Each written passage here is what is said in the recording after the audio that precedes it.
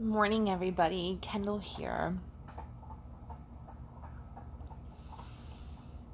I was sitting here and thinking about, topic. What do I talk about today?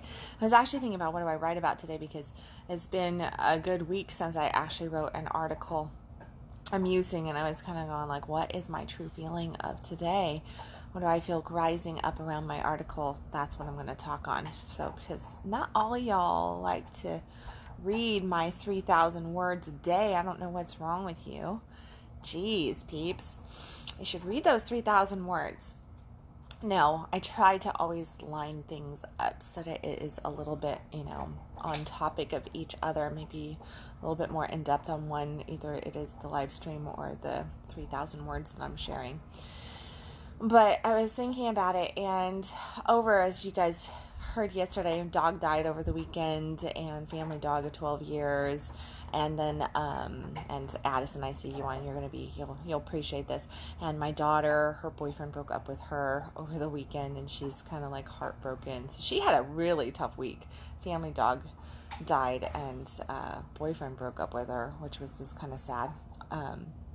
But as I was thinking about that and holding space for her, I had some other thoughts go through my head, and it all comes back to vulnerability. Because here's the funny thing, and if we just go into the world of breakup here, since that kind of has come up in my morning already, must be having some people getting some breakups going on this week. That must be the energy that I'm stepping into that I need to be aware of, because that's how things tend to roll in my world. But I was thinking about her stuff, and she was sharing with me, that the other day they were together, and he just really confessed his feelings to her, and he got very open and vulnerable and sensitive and all this different stuff. And then a couple days later, gone, which triggered me, funny enough, getting triggered by my 16-year-old daughter's little puppy dog love here triggered me into some similar feelings and thoughts and occurrences of my own life. And here we go into vulnerability hangover. And that is the feeling that you get afterwards, and the reminders. A few years back, I was in Mexico with a man that I still hold great love for, but we are no longer together. And we had this moment where we were up until probably 2-3 o'clock in the morning, and we were just sharing from the depths of our souls our feelings for each other, and our fears and our hopes and our dreams and all this beautiful stuff. And we were like crying in each other's arms, and we were making sweet love, and it was just amazing. It was absolutely amazing. So vulnerable, so deep, so connective. The intimacy and the shares, the truth, the rawness, the realness. Whew. It was a lot. And if I go back to that memory, back to that space, I can pull up that feeling within my body right now. And the next day, we just woke up, and I remember looking at him and I, and over breakfast, we were just like, so that happened. All of that got shared. All of that depth, all of that got shared. And we just were in like this lull all day long. After that, there was this lull. And there was this strange silence, but deep connection that came from it. And it was because we had shared so much from the depths of our heart space, and in such great vulnerability, that we now were just like, whoa, we're both so sensitive and realizing so much of where we're at in our relationship and in our love, that it was almost too much to hold. It had worn us out, you could say. Which we experienced this level of that hangover that comes, where you're just kind of like energyless, find yourself in a whole new, the world has not shifted and changed, but it has shifted and changed. And there's just this difference in feeling around you, between you. And you don't really know what to say in those moments. You don't know really what to feel. You don't know exactly how to act, how to be in those moments. These moments happen in deep love, like that moment that I'm sharing there with you. That happened for me in Mexico. We had other moments like that, but where it was just this whole awakening. But they also happen at points of breakup, when we separate from a partner, from a loved one, and we have these deep, because what were we doing there? We're sharing deep vulnerability around our pain. We're having to get real and vulnerable with the loss of someone or something. And there's a lot of desire to blame, a lot of desire to point fingers, to blame ourselves for what has happened, or to point fingers out and blame the other person for what has happened. That's all dangerous, dangerous ground. But in our pain, we tend to do that. That's a very vulnerable state. There's this feeling of that lull comes in again, where your whole world has shifted, but the world just keeps going, right? No matter what we lose, no matter what happens, life just keeps rolling on. Life just keeps happening. And when we're in that state of vulnerability, we tap into this beautiful emotion, this beautiful place of feeling. Yesterday I was talking about how important it is to feel, to really tap in and to feel. You allow yourself to get into the feels, no matter what the feels are. And this is, again, the lesson. Vulnerability hangover is all about getting into the feels and allowing yourself to be vulnerable. And that word of vulnerability is a scary, scary word, is it not? I know that when I speak it, when I feel it, when I say it, when I tell somebody, well, you need to, just learn how to surrender, learn how to get vulnerable. People normally look at me like, oh no, I'm running right out of your office right now. This was a bad idea. I don't want to do coaching. I don't want to talk to you about this stuff. You just use the V word and the S word, vulnerability, surrender. Oh my goodness. No, I'm gone. But in that same statement, they go, I want deeper intimacy. I want deeper connection. I want to feel loved. I want somebody to feel me, to show up for me, to be there for me. I want to be there for somebody else. I want all of this. But I don't want the vulnerability piece, and I don't want the surrender piece. I don't want to do the feels thing, because the feels, that's weakness, right?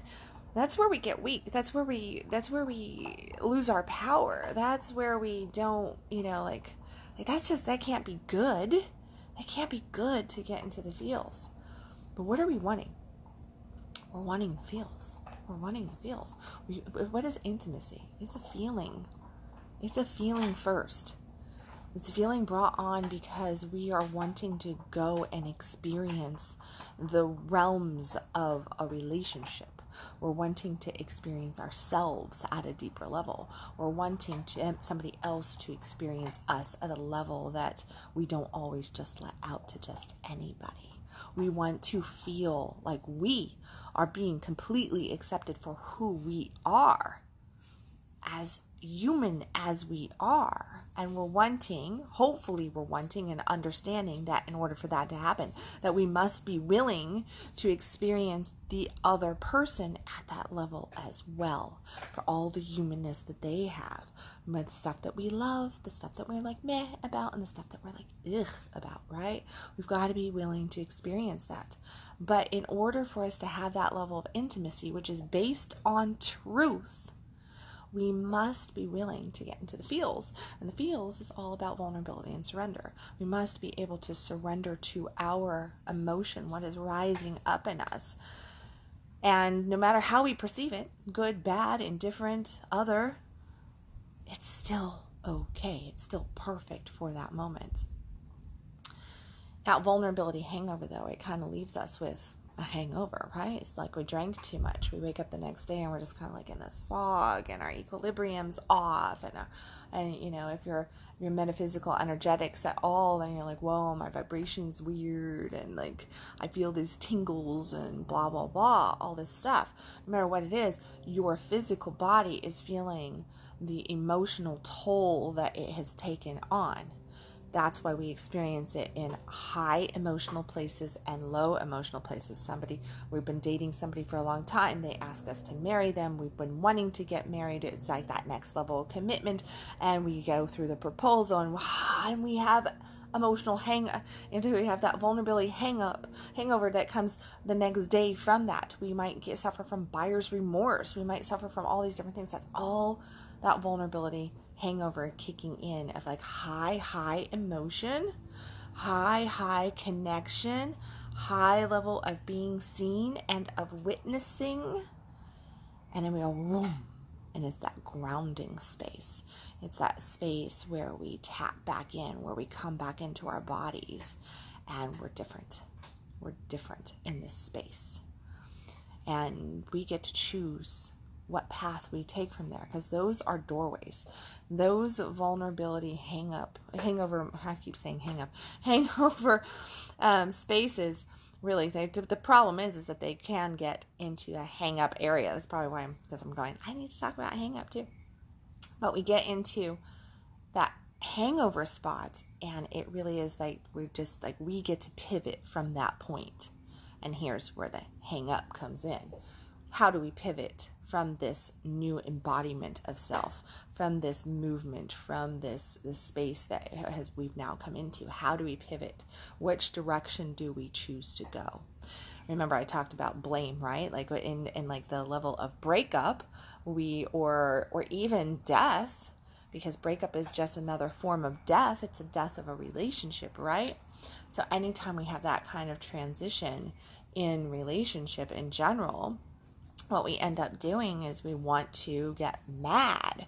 We want to be pissed off.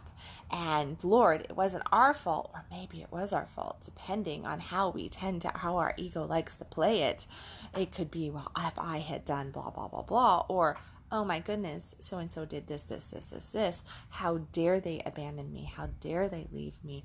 How dare they? Finger pointing one way or another, right? And then we also sit and we reminisce, and we get caught up in the feeling of what was and the missing of it. And we get caught in the void, right? We get caught in the void of not having it anymore. The fear of not having it anymore. The fear of like, will I ever be kissed like that, held like that, have those kind of conversations again, have that kind of bond, that friendship, that level of intimacy. What are we going for? We're going for the vulnerability. Will I ever be able to be vulnerable, to surrender like that again? And that holds us. That fear holds us. And here's the thing. Anytime we have vulnerability hangover, we've typically expressed a lot. We've had a ton of emotion. And from that point, then we have this space where we go into fear mode. Into, oh my goodness, did I show too much? Did I reveal too many cards on the table at this point? Is it going to cause this? Or maybe my reveal is what caused this. And we want to hold on, get hung up right there, get hung up on the fear of not having, get hung up on the blame of what happened, get hung up on, all that negative charge stuff. And when we get into that negative frame of thinking, we hold ourselves in that lower vibration of relationship, in that lower frequency of ability to connect, of intimacy. And we end up kind of wanting to hide. Hiding has nothing to do with intimacy. It's the reverse of intimacy. It is not healthy for the relationship. Like I keep saying, intimacy is about truth. Intimacy, without trust, without truth, you have zero intimacy. Now, that can all waver in there as to the level that you're comfortable with and where you're at in your relationship growth and progression and who you're dealing with, of course, there's lots going on. But the generalized version of it is that intimacy is based on truth, and truth has to come from the level of trust, because if we cannot tell the truth if we do not trust. So all starts with trust, but trust also is based in truth. They are kind of like the same street. There is no line between them. And intimacy comes from that. And vulnerability and surrender come from that.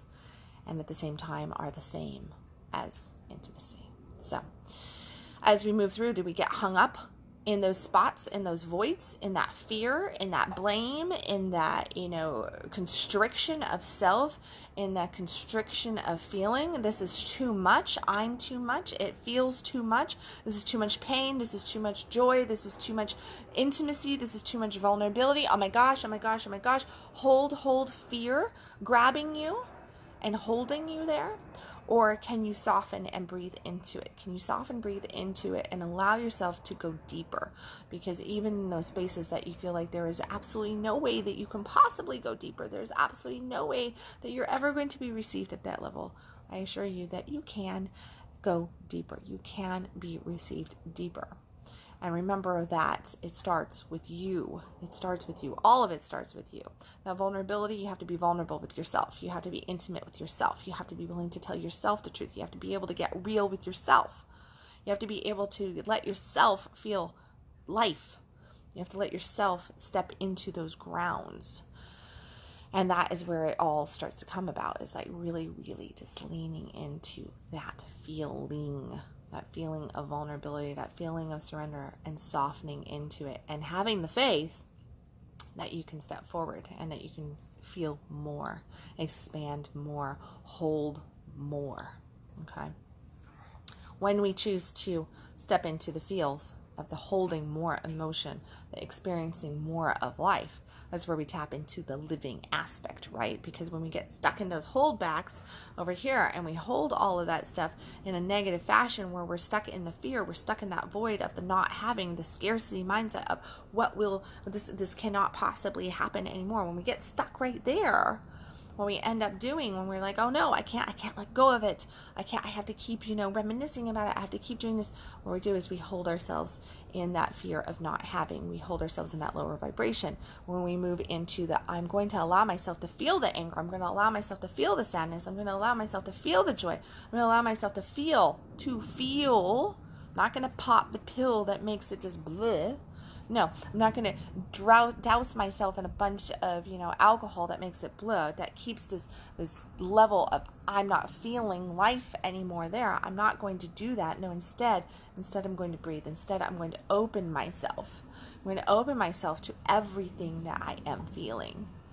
And I'm going to let myself go there. That right there, that moves us forward. That expands us into that new version of self, that stronger version of self. Okay? And that is where that hangover of vulnerability can definitely expand you, when you learn to soften into it, when you learn to not question it so much, when you learn to not fear it. Because even though it is waters that you have not treaded on before, it is still waters that you can handle. It is there for you to learn how to adapt, how to grow, and how to enter that flow of life that is accessible and brings you all the blessings that you want. Because that's what it's doing. I ask you today to, again, I think I might have asked this question yesterday. I did not listen to yesterday's Conscious Coffee, but I spoke it, I didn't listen to it. But I ask you today to ask yourself, where can I be softer? It's like, here's your question to self. Where can I be softer in life and open and receive the feelings that come to me without question? Get real with yourself on that question and let yourself really step into it. Be honest. What would life be like if you let yourself truly feel it? If you let yourself truly feel it, how much more stable could you feel? How much more love could you feel? How much more life-giving would you be experiencing on a day-to-day basis, how much more connection would you be having in your world? How much more would you feel like you were actually being seen, heard, felt? And how much more would you actually be able to feel, see, and hear the people in your life if you were to just do that? If you were to just lean into that vulnerability without question. So, if I've said anything in this conscious coffee that's made you think of somebody that might need to hear it, please hit the share button. Even if I haven't said something that made you think of somebody, hit the share button. Share your comments below. Click on the like, the love. Let me know if you're catching it on the replay. Of course, love to hear from you guys on all of that stuff. Make sure that you let me know what your thoughts are on vulnerability. I want to hear what you guys have to say. I want the conversation to start, because you know what? We are human beings and we are feeling based. And we have been so taught to not be feeling based. And because of it, we are a 6-6 society, world society that has been trained to not be human anymore. And that is exactly what we need to be focused on, is to become human. And human means to feel. Human means to emotionally connect and understand what all those levels of emotion are. And they are all positive. Even when they feel crappy, even when we're really mad, even when we're really sad, they're still perfect and they're still healthy, and they're human emotions. Not to be run from, not to be hidden from, but to be felt. And if we were all to take it upon ourselves to find the responsibility to deal with our emotions in a mature fashion, which means to just ease into them, to allow ourselves to feel them instead of hiding from them, we would all be more equipped to actually deal with them.